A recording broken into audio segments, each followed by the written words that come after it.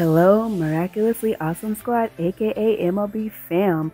Today's video is going to be a bit different, but before we get into that, please hit that awesome subscribe, that awesome like, please leave an amazing comment, and please share this video. So today we are going to be talking about our favorite miraculous bestie, Alya, and why Alya is actually getting a lot of hatred towards the end of season 5. We all know that Alya is that bestie that's gonna stick by you through any and everything. Like, she is stuck to Marinette like glue through thick and thin. She's the perfect example of what a best friend should be. And she's just always been so supportive of Marinette, through Marinette's ups and through Marinette's downs. She is just the perfect best friend. So it's just like, why is she getting so much hate in the show? Let me just say that Lila is really good at what she does. Lila is not a little manipulator. Lila is a full-blown narcissist. A narcissistic person is a person that uses their emotions to get what they want by portraying emotions towards other people. So they can use the emotion sadness, they can use the emotion anger to try and manipulate that person and get the outcome that they want.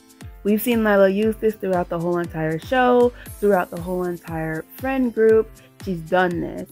But a lot of people are specifically hating on Alya because she decided to sort of side with Lila and just basically not believe Marinette when Marinette told her that Lila was a very manipulative and mean person. Also, but I mean, we could say the same thing about Nino, because Nino didn't believe Adrian when Adrian tried to do the same thing. But people are getting really upset with Alya not believing Marinette. I'm just gonna say that I feel like Alya should not be held like so accountable for, almost people make it seem like betraying Marinette, but in reality it wasn't that. Alya was just trying to say that she thinks that Lila could have a change of heart, and that's what most of them are saying, because once again Lila is a very convincing manipulator slash narcissist. She's good at what she does. She lies very well. So honestly, everyone almost was convinced. I mean, Lila even convinced Marinette's parents at one time that she was a thief. And to be honest, the harsh reality of it all is besties make mistakes.